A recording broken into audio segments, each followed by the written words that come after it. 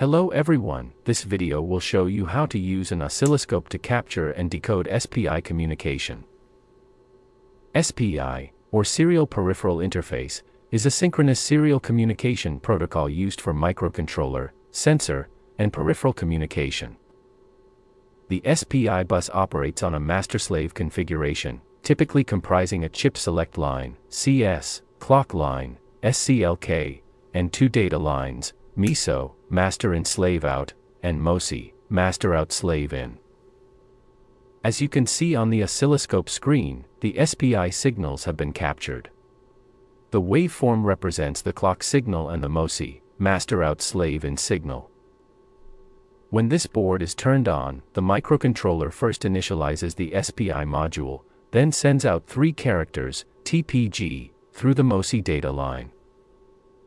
The microcontroller operates at 72 MHz, with the SPI communication speed configured at 9 megabits per second. Data is transmitted 1 byte at a time. On the oscilloscope, press Math, then Decoder to select SPI, and open the SPI Decoding function menu. Select the correct channels for the clock and MOSI lines. Confirm that the data line polarity, data width, and order settings are correct.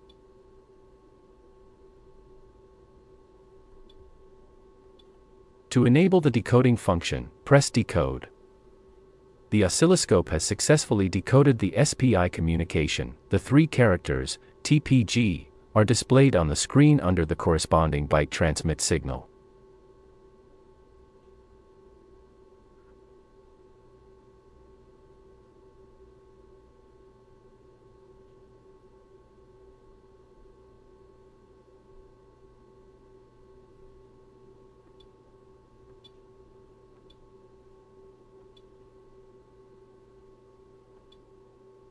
The event table can be opened to display the decoded data and the corresponding time in table format.